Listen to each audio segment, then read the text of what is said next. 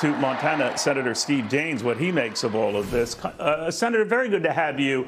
I don't know how these folks got in there. I don't know if they're allowed to get in there the way they did. Most have been arrested and taken away. But it just shows you how volatile things are ahead of Netanyahu's remarks tomorrow. Are you worried? Well, I know the Capitol is virtually going to be in lockdown. They've already got the great big walls set up around the Capitol as a precaution. We're expecting perhaps tens of thousands of protesters show up.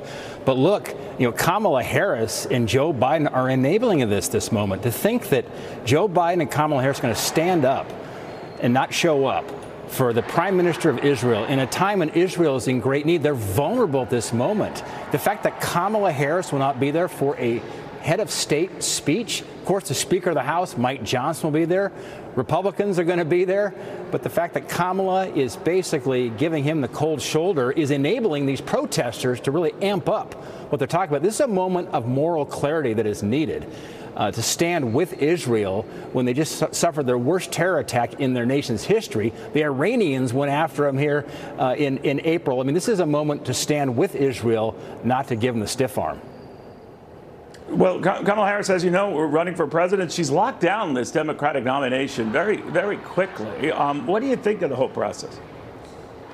Well, look, the Democrats were in incredible disarray, and they had a huge problem because voters said that Joe Biden's too old to be president. But then they said Kamala Harris is too liberal to be president. But they had to pick Kamala because they would have had a revolt amongst their very liberal, radical, progressive base had they passed over Kamala. Look, the New York Times, just in the last couple of days, they ranked the top 10 possible nominees to substitute for Joe Biden.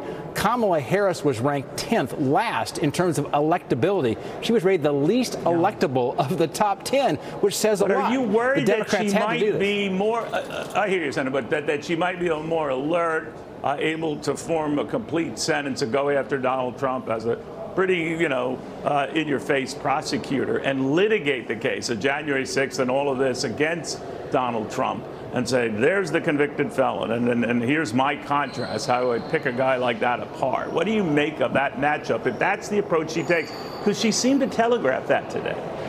Yeah, well, good luck with that. Remember, Joe Biden was the kid that grew up in Scranton, Pennsylvania, the Irish Catholic kid. Kamala Harris is from San Francisco. She's a San Francisco liberal, a San Francisco radical. She wants to ban fracking. She's the border czar of Joe Biden here, who doesn't believe that it should be illegal to cross into our country with the 10 million coming across our southern border. She has got radical policies. So I think what this will do is I think Joe Biden's age was somewhat overshadowing the horrible policies of this administration. Now with Kamala Harris, it's all exposed. It's no longer an age discussion. It's a policy debate. I think that's very good for President Trump and for Republicans down ballot. We shall see. The battle is on, as you said. Senator, good